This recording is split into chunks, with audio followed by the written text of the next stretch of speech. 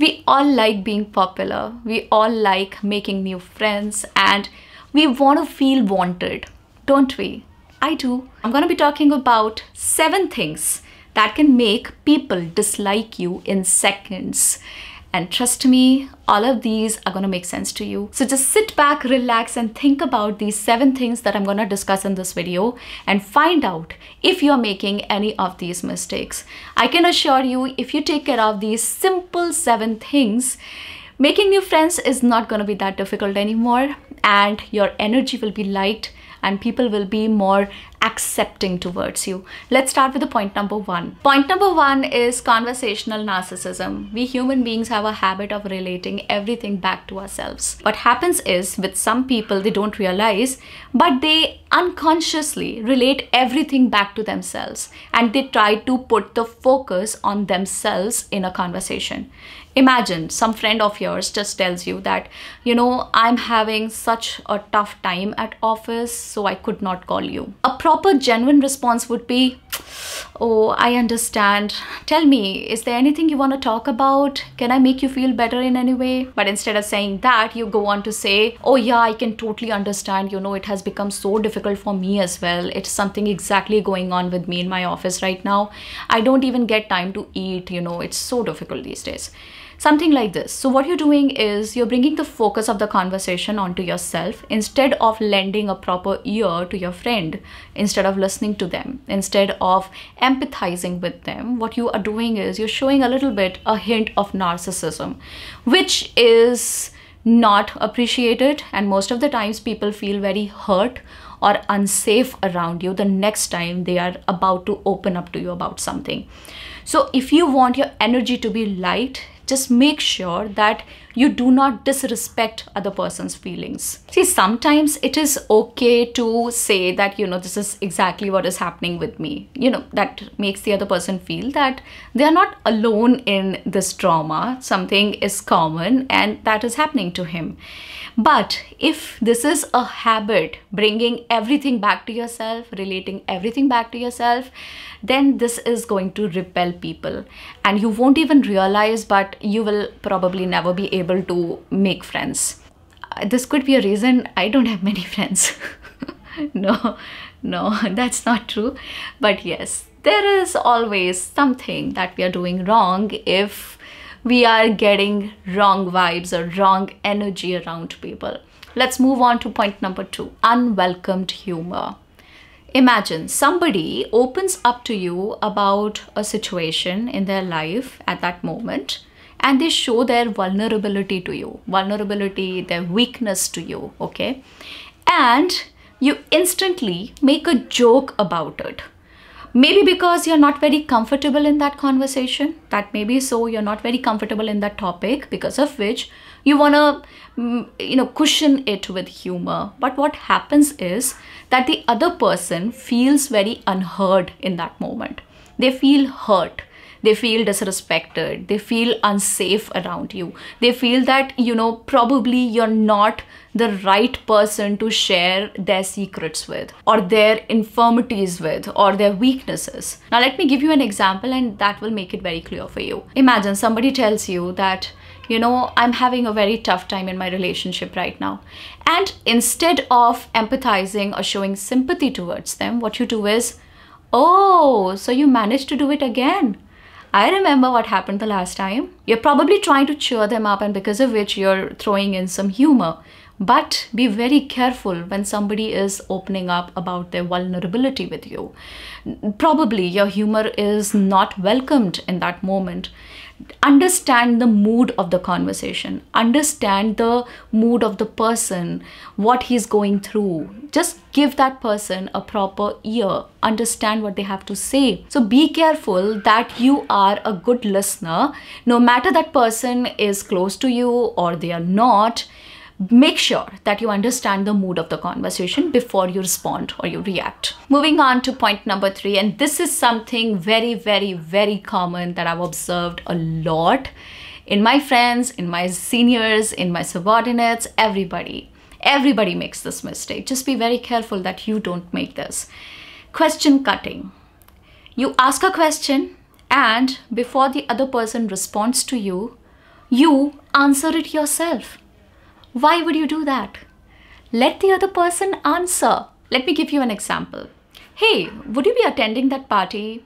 And now, instead of waiting for the other person to respond to you, you're like, hey, would you be going to that party? I don't think we should go. Oh, let it be. I'm not gonna go. Something like this.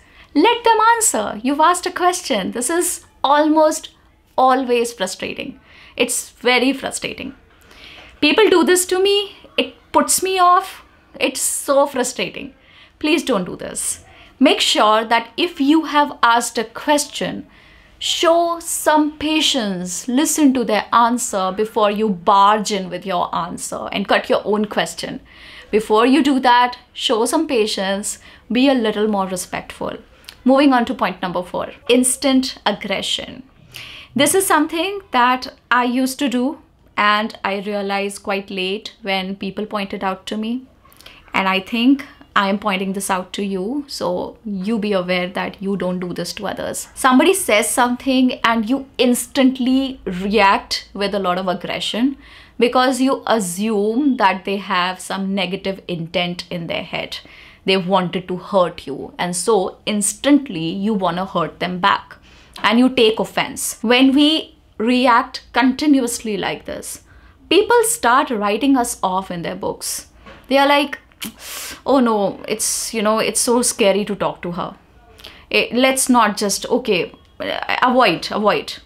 People will build that kind of an attitude for you because they're just too scared of saying anything to you, because it probably may be their natural discourse to crack a few jokes or to be a little light-spirited. But the second they say something that is not in the right light with you, you react. And because of which they feel very insecure. They start feeling insecure around you and they don't want to be close to you. So it's okay to set boundaries, but it's wrong to assume a negative intent all the time. Give people some space. Next point on the list is teasing sensitive topics. We all are sensitive about something or the other. No matter how chill or light-spirited we are, there is always something that can hurt us. Maybe something bad that's going on in our lives. Okay, I'll give you a little example and you'll understand easily. If somebody is going through a divorce, don't mention. If somebody is going through a struggle with their children, don't mention. At least don't mock about it. Don't crack a joke around it. Don't do that. You will severely impact your relationship. You're going to severely hurt that person. So just refrain. There is a possibility they might take your joke in a good spirit, but most chances are they will not, and it's going to sour your relationship with them. So it's better that you don't touch the sensitive topics. When we are in a group of people, we love it when people laugh at our jokes, right? We want to be that center of attention, right? But in order to come up with such a joke, we might roast somebody unintentionally. We might hurt somebody in that process. So just to bring focus to yourself, just to make others laugh, make sure you don't hurt anybody. Okay? If you really like cracking jokes, crack a joke about something that is definitely untrue about them. Let me give you an example. Imagine making a joke of hair loss with a person who's bald. They may not like it because it is true. It's something that is associated to them very closely and they may be sensitive about it. Somebody who's all throughout a topper, college, university, everywhere, you could crack a joke on their intelligence because that is obviously not true. So cracking a joke on their intelligence will definitely not hurt them because everybody knows they're college toppers. So something like that. I hope you get the point. Let's move on to point number 6. Most common mistake that a lot of people in our country make, and I guess abroad too, I don't know. But yes, we give a lot of free advice, unsolicited advice. The best way to do this, if you really want to offer a piece of your advice to somebody, Ask them if they need it. Ask them, can I advise you on something? Can I tell you something? Can I give you an advice? Ask them. If they say a yes, it is a choice they've made. And then they will feel in control if you give them an advice. But if you give unsolicited advice, most times it's not going to be welcomed, and most times people might not like it. Okay, they might like it too, but this is just something that is sensitive. You need to be very careful when you're doing this. But yes, this is a mistake most people commit. You don't want to be one of those people. That's all the point here. So now we have the last one on the list, which is overstepping boundaries. Overstepping boundaries, I mean maybe some dark humor. What do I mean by dark humor? Dark humor is something, it's humor for sure. It's jokes, it's comedy relating to some taboo or something that is an issue with somebody, a concern, a problem that's going on in their lives. Don't overstep boundaries. If something is not okay with somebody, do not crack a joke about it. Don't overstep their boundaries. We don't like it when people do it to us, so we shouldn't do it to others. If something is not going fine with me, I would not want to mention or discuss that in a casual setting, in a casual party. I probably would not be comfortable doing that. So respect my boundary. Stay away from that topic. So that's all in the list today. I would love to know in the comments below what you think is a mistake that you've been committing over some period of time now, and you want to correct that about yourself. My problem was that I have kind of worked on correcting that about myself.